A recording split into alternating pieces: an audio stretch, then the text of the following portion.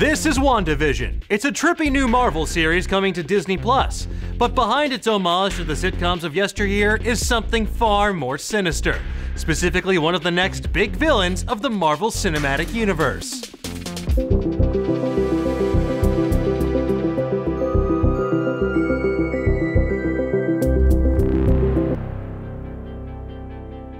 Welcome to Explainiac. I'm Dan Casey, and today we're talking about my theory about the villain behind not only WandaVision, but Doctor Strange in the Multiverse of Madness as well. Now, as any good comic book fan knows, the devil is in the details. In this case, literally. Because I'm of course talking about Mephisto, Marvel's demonic tribute to Faustian legend. I believe that Mephisto is the big bad who's pulling the strings behind the visceral weirdness of WandaVision and whatever multiversal mayhem is going to happen to necessitate Doctor Strange's intervention. Now, this theory doesn't conflict with any previous theories we've explored on this show, such as how WandaVision and/or Multiverse of Madness could be used to introduce mutants into the MCU. Rather, I think it bolsters them and makes the canon of the MCU as rich and as bonkers as the comic books themselves by introducing literal devils. During the big game, as all good lawyer-fearing football fans call it, Disney Plus aired a preview for 3 of its big new Marvel series that are coming to the streaming platform: The Falcon and the Winter Soldier, Loki, and WandaVision. Now, the WandaVision segment gave us our best look yet at the series, with a confused Wanda Maximoff and a decidedly not dead Vision living together in sitcom-worthy domestic bliss across multiple ages of televised nuclear families. In a blink and you'll miss it moment, we see 2 baby pacifiers pop up into the frame, which most comic book fans quickly clocked as confirmation that Wanda and the Vision's twin boys, Tommy and Billy, will in fact be in the series. Now, those same comic book fans may have also let out a collective woof at this revelation, because it's also one of Marvel's darkest storylines.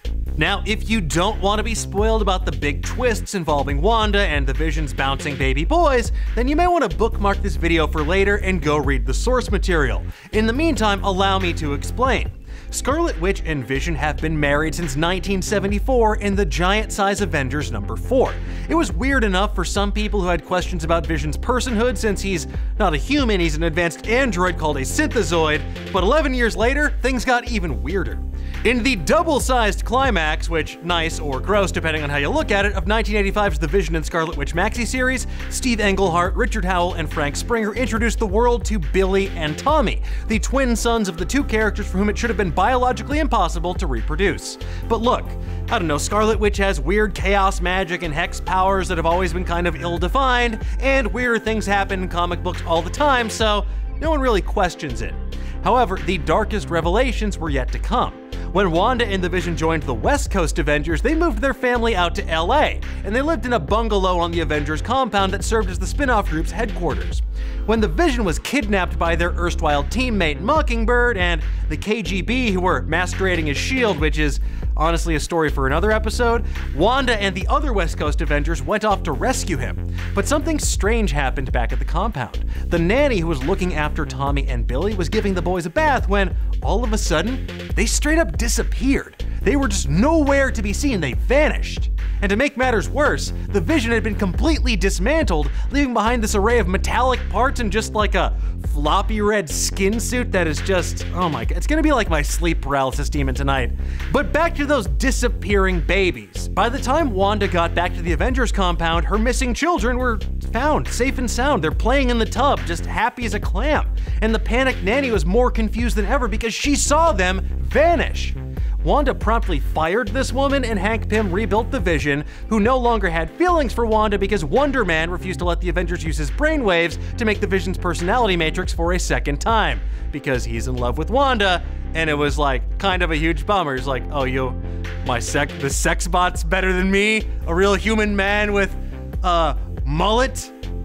Anyway, now if that weren't bad enough, this same weird disappearing act keeps happening with each subsequent nanny the Scarlet Witch hires to watch over her kids, until it finally all comes to a head in West Coast Avengers #51 with the arrival of the witch Agatha Harkness, who reveals the real reason the twins keep disappearing is because they're not real. Wanda manifested them into being through her powerful chaos magic, but if she ever stops concentrating on her children for a moment, they disappear from reality. It's like the refrigerator light when you close the door. Where does it go? Her desire for a nice, normal life with the vision to have a family of her own led to her creating twin boys from thin air using her hex powers. Except they weren't made from nothing. Another demonic sorcerer named Master Pandemonium, who looks like someone's weird Dragon Ball Z fan art on their DeviantArt page, arrives on the scene and claims that Thomas and William are actually fragments of his soul, which had been torn asunder.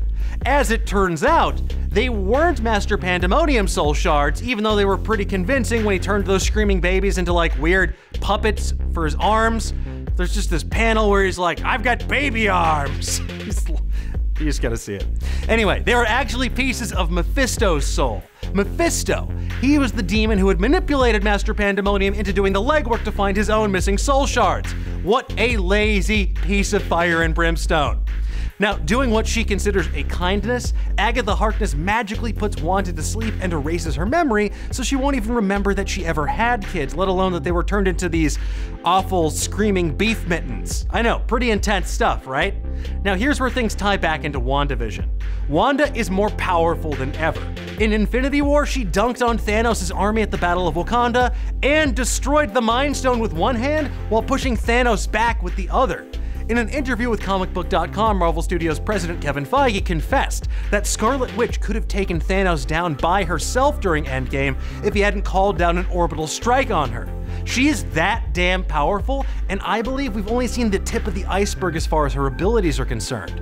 But now that the dust is settled, Scarlet Witch is left alone to contend with her grief in a very real and very meaningful way. She may have the Avengers, but those are like colleagues at work. She doesn't have her brother Quicksilver or her lover the Vision. They did not return to the land of the living when everyone else who died stepped through those portals in Endgame, and that could have her feeling more alone than ever. And as I've said before, WandaVision is going to chronicle Wanda's descent into madness and end with fracturing of reality into multiple distinct timelines that we're going to see play out in Doctor Strange in the Multiverse of Madness. And the Sorcerer Supreme is going to have to try and heal both the ravaged timelines and Wanda's mind, all while trying to prevent malicious actors from preying on a vulnerable Wanda. Now, who's the most malicious actor in question here? Mephisto. Think about it. The first Doctor Strange gave us a glimpse of powerful demonic entities like Dormammu, so who's to say they couldn't add infernal beings like Mephisto into the mix as well?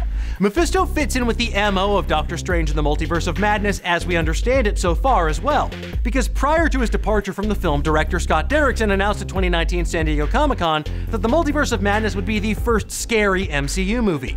He also told IGN previously he wanted to explore Nightmare in a Doctor Strange sequel. While Nightmare is a powerful demon and a master of the subconscious who could frankly make a very compelling villain, using Marvel's resident master of manipulation, Mephisto, would tie this story arc directly back to its comic book roots and introduce one of the most iconic villains in the Marvel Universe into the cinematic canon. So whether Wanda unknowingly steals fragments of Mephisto's soul in her desperate bid for familial normalcy, or she makes an unholy bargain with this devious demon, it lays the groundwork for all manner of supernatural shenanigans that can unfold across both this Disney Plus series and the Doctor Strange sequel. Now, unfortunately, we're not going to find out for certain until WandaVision premieres on Disney Plus later this year, but in the meantime, tell me, what do you think? Do you think Mephisto's behind all of this? Are they setting up Scarlet Witch for a villainous turn, as I've theorized on this show in the past? Let me know in the comments below and give me a thumbs up while you're there. Thank you so much for watching. If you enjoy what you saw, please like and share this video, subscribe to our channel, and hit that little notification bell so you never miss a new episode. If you want even more Marvel theories, please check out past episodes of Explainiac right now wherever fine Nerdist content is streamed. And remember, not everything in life can be explained, but for everything else, there's this show.